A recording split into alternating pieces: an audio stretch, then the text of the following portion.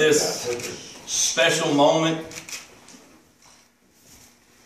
This woman's worth everything that has been put together tonight. Boy, she got you fooled. You have to go back home, Dada. I know that a lot of people may think this is rushed, but from the moment I've met her, everything has fell together. God's worked so many miracles just in the few months that we've been together and the way things planned out.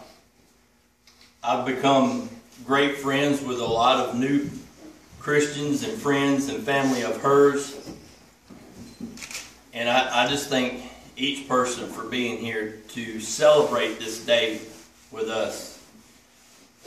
And this is going to be the best years of our lives, bringing our two families, my girls, my son, her son, and grandkids and daughter-in-law together as one big family.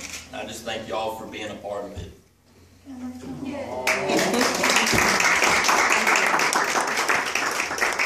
Now y'all can ask her about getting her father-in-law in trouble in the hospital.